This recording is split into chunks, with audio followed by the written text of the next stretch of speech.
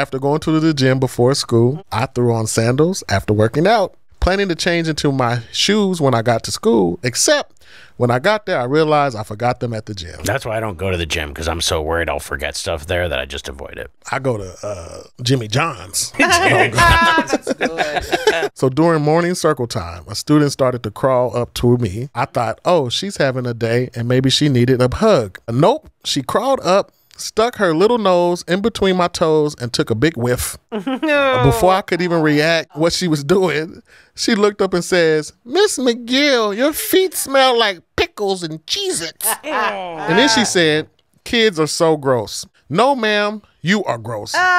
Your feet's the one that smells like pickles and Cheez-Its. Hello?